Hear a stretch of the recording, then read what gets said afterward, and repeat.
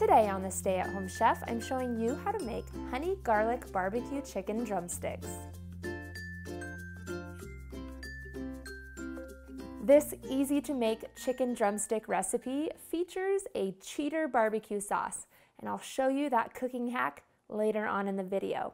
We're going to start by putting together our little sauce, and it all starts with 1 cup of ketchup.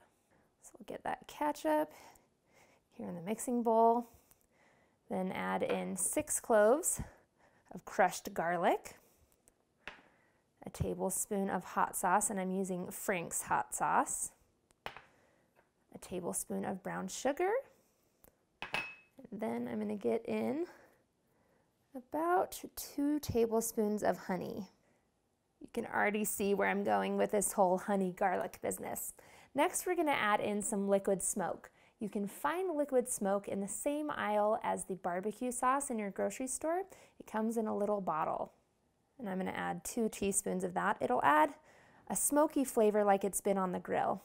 I'm also going to add in 2 teaspoons of cornstarch, and then a teaspoon of Worcestershire sauce, and a teaspoon of soy sauce, and then a whole bunch of spices. Let's see if I can name all these spices for you. We have half a teaspoon each of salt, onion powder, oregano, paprika, basil, and then a 1/4 teaspoon of black pepper.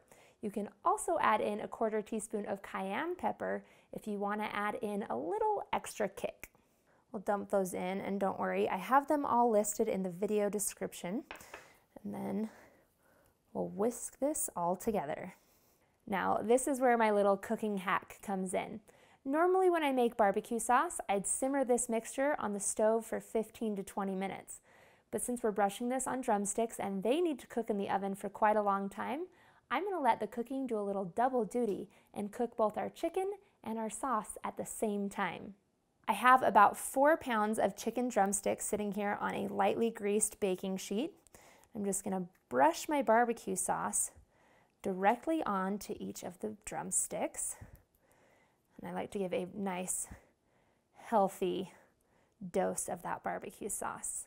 And you want to keep going until you've covered them all. You can also flip them and do both sides. Now, you can use all your sauce right now, or you can save some and baste the chicken halfway through the cooking time. Just note that the sauce is now contaminated, so you can't put the sauce on once the chicken is done baking, but you can put it on halfway through.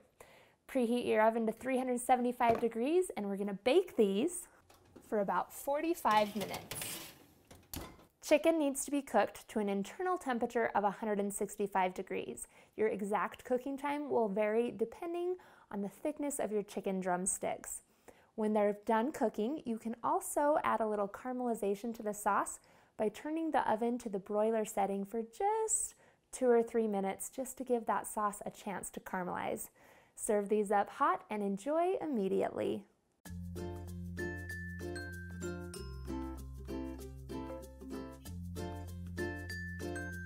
Thanks for watching. As always, you can find the full written recipe in the video description.